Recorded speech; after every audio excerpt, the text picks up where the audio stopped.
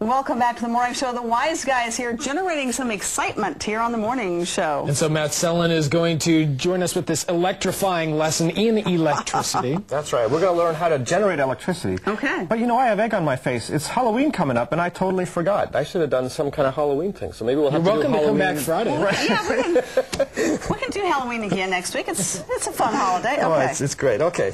And I want some flavonoids too, by the way. So anyways, if you look at if we can sort of zoom in on the little meter down here and get these coils in here, I wanted to show something that I've done before. If you move a magnet in and out of a coil of wire, you see that you get a current flowing. This little needle moving one way and then the other way means that there's current flowing one way first and then the other way through these coils. And so are these plugged in? These right now are just plugged into this little meter. Okay. And so what that means is that you can actually make electricity flow by just moving a magnet near some wires. Cool. And that's how you generate electricity in a power plant. And the way a power plant works, actually, I'm going to just take this magnet and I'm just going to spin it. Now if you look at the meter, you'll see that the meter's flipping back and forth. Oh, it is. Okay. I had to go around and see it. Right. And so you can generate electricity then in a very easy way just by having some sort of magnetic armature and just rotating it near some coils and then picking up the electricity from those coils, and you see the needle going back and forth and back and forth. The kind of electricity you get when you put a rotating magnet in some coils is called alternating current. You can see that here on this needle. First it went one way, then it went the other way, then it went one way, then it went the other way. Okay. And that's what you get if you look in the wall outlet of your house.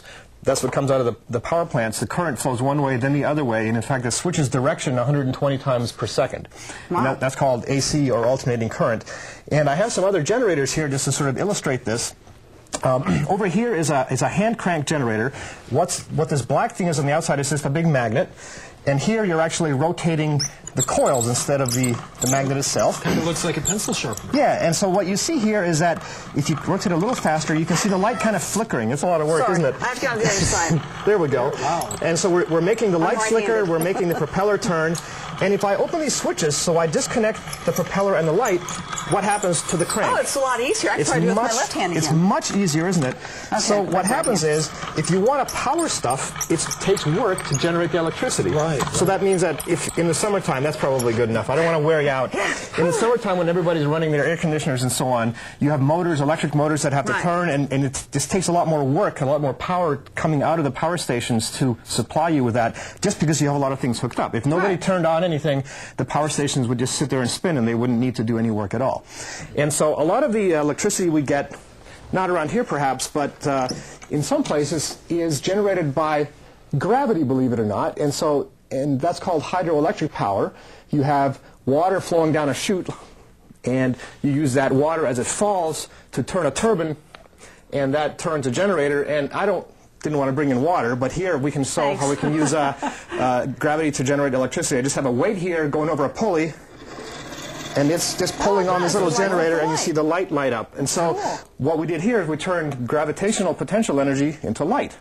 And so we can use all kinds of things to power these generators. There's gravity or hydroelectric power. There's nuclear power like we have up in Clinton. There you use nuclear heat basically to make steam, and that turns a turbine. Or you can use gas or coal-fired power plants and everything else.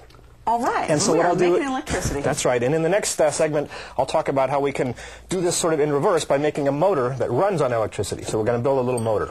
Okay. Ooh. That sounds like fun. Maybe we can use it to power a rocket-powered car or something. We can work on that. All right. That would be cool. I know that's one of Robert's favorites. Well, still ahead of the morning show, we're gambling for a good time in today's Wish You Were Here postcard. Plus, there are lots of new fad diets that promise some big results coming up on the morning show. Today's Good Housekeeping report weighs in on whether they work.